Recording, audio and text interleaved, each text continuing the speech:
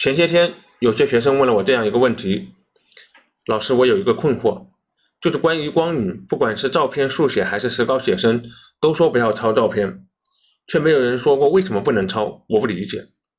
这是个很好的问题，勾起了我很多回忆。我们先来看几个案例，了解一些比较优秀的抄照片的选手。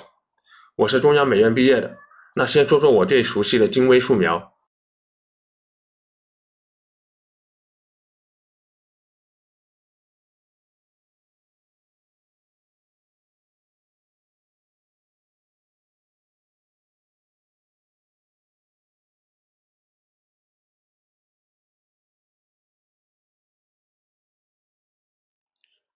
你看到了，这些画作都细致入微，纤毫毕现。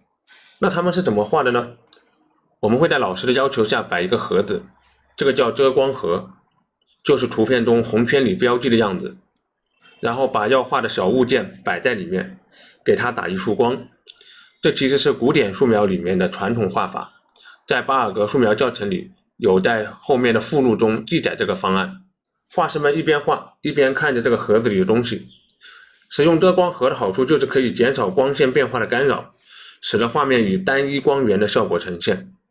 但实际情况是，绝大部分同学都会用手机拍几张好看的照片，然后放大了盯着看，妥妥的抄照片啊！毕竟花2个月的时间画一张画，如果没有一个稳定的观察环境，今天是这个光线，明天是那个光线，每天都不一样，上午和下午也不一样，正常人早就崩溃了。大家再仔细回顾一下，极致的写实是不是和照片的出现同步发展的呢？在照相机出来之前，没有任何一个画家能够画到极致逼真的写实，达芬奇和米开朗基罗也做不到。大部分超写实艺术家基本上都是使用照相机拍好照片以后，在电脑上放大对着画。比如日本的大森浩平，他画的这种精微素描强调质感的变化，这就是中央美术学院以前还没有使用色彩来描绘精微素描时的效果。这个是韩国的，用细腻的笔触刻画极致的质感。这是意大利的，陶醉于花卉之中，它的每一张花上面都有很多细小的水滴。就算是强如冷军这样的人，也会偶尔使用照片来辅助观察。冷军没有长时间的使用照片的原因在于，目前的照片能够还原的精度还是没有能够达到他肉眼所看到的状态，所以他会长时间的盯着他的模特看，全神贯注，反复推敲。做他的模特很不容易，他卖了7000万的那幅小江，模特做到一半自己偷偷跑了，太无聊太枯燥了，最后只好找个假模特套着衣服完成剩下的细节。如果你能画到刚才这些人的纯度，我相信你的老师应该没有勇气说你抄照片。根据我多年学画画教画画的经验来看，大部分时候老师说学生抄照片，针对的画面都是这样的。当我们流露出困惑，希望老师示范一下的时候，老师们通常画的是这样的。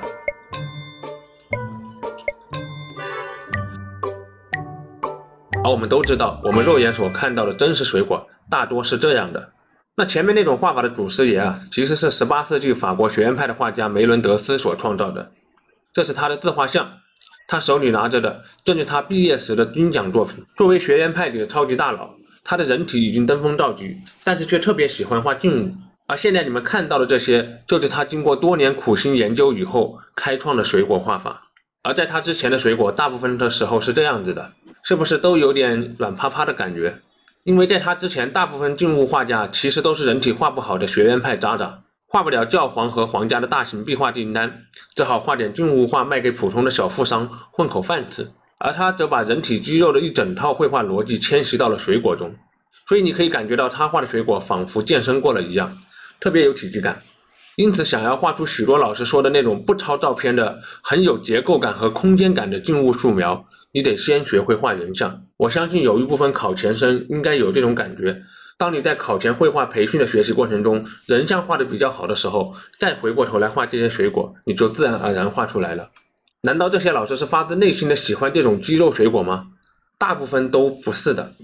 当你问他那些体验感不那么强的大师绘画的作品如何时，他们也会一致的说画得很棒。这是什么原因呢？其实大部分老师反对的不是抄照片，他们反对的是不假思索的罗列眼前所看到的信息，也就是不过脑子的画画。画好一张画就和修一栋房子一样，只是把砖头垒在一起是修不好房子的。我们得借助建筑学的原理，有逻辑有秩序的把砖头垒起来，它才能成为一个牢固的房子。那么怎样才能算一张不抄照片的画呢？如何表明你过了脑？换句话说，怎样才算一张好画？我不打算从各种流派的审美价值入手，我们从信息学的角度来说，那这个问题就很好解决了。画画和所有的传媒媒介一样，都是在传递一种信息。传递信息有2个要求：一、准确，传递出我们真正需要的，或者说观众真正想要看到的内容。关于准确，这个因人而异。如果你是给客户画画，那就要认真的考虑客户的需求；如果你是为了考试，那就认真的考虑考试的要求。但是绝大部分画家走到最后，你还是要画给自己看的。认真的考虑，摸清楚自己的需求，为自己而画是一件很重要的事情。许多职业插画师主要是在客户的需求和自己的需求中相互取得平衡。商业绘画大部分的时候都是一门关于妥协的艺术。2、密度高，在单位面积内传递的信息量足够大。那么密度高如何理解？这里一定要注意一个误区，信息量大不是简单的堆量，它是追求一种层次上的丰富。我不进行抽象上的讲述，我们来看案例。来看拉斐尔的这一张人体素描，注意这的线条变化，它有深浅变化，还有粗细的变化，而这些变化又是完全遵循着肌肉的起伏位置来运行的。同时他还考虑到了光线的影响，处于背光区域的线条普遍更加粗糙更模糊，受光区域的则更加清晰更细致。不仅如此，他还考虑到了空间的前后变化，靠近前端的线条清晰，而在后面的就模糊一些。这个就叫专业。这么一些线条画下来，有这么多层信息在里面，这就是信息量特别大的线条。此时你再来看新手画的素描，别看这上面画了很多线条，但其实每根线的目的都不是很明确的，只是单纯的在堆叠信息，纯粹的想要把画面填满颜色而已。倒不是说把颜色画满了，信息就不够有层次了，要画对位置。明白这一层逻辑，再来看冷军的超写实。注意看这一根头发，它有线条上粗细的变化，同时还有传递了软和硬的质感，并且还非常精妙地表现了冷光在这上面的颜色变化。这就是冷军在这么一根头发上所承载的信息。像这样高强度的信息压缩还有很多，比如他毛衣的刻画，画得非常的轻松简练，看上去很真实细腻的地方，其实是举笔带过的，不会做一种累赘的堆叠。同样是画类似毛衣的编织物，我们来看一下中央美院精微素描的学生作品。我们看到了，几乎每一根毛线都刻画完了，画得非常的认真用力，看上去画了很多，但是和冷军相比其实不够简洁，信息密度并不高。要做到简洁，需要深刻的洞察自己的想法和需求，有逻辑的构建整个画面，你才能完成一幅真正意义上的好作品。不管你玩什么风格，真诚而认真的绘画永远都是有魅力的。这样的作品永远不可能是一种不经思考的绘画。最后我们总结一下，抄照片不是问题，问题是怎么抄。照片也不是谁都可以抄出来的。这句话送给抄不出照片，或者从来没有用心的抄过照片，但却盲目的批评学生不要抄照片的人。